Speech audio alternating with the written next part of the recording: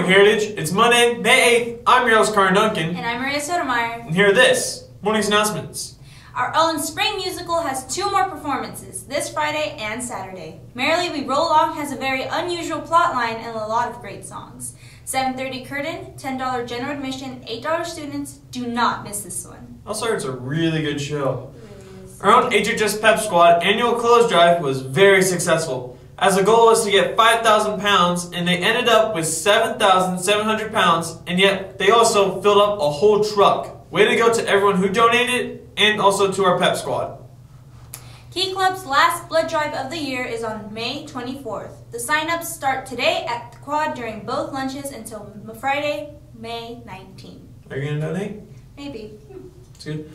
And the annual HHS Art Show is coming up on Thursday, May 11th from 3:30 to 7:30 in the Library Lab. There will be drawings, paintings, photos, ceramics, and other 3D art, plus drama, music, and dance presentations. Heritage High Dance Team tryouts will be held May 16 through 19 at 3:30 p.m. in the dance room. Go see Miss Burns to get your tryouts packet in advance.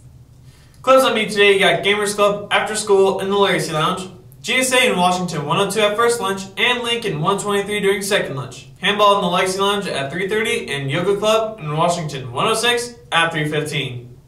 Home games this week. Tuesday, JV baseball at 3:15, varsity softball at 3:15, freshman baseball at 3:15, JV softball at 3:30, Thursday, varsity baseball at 3:15.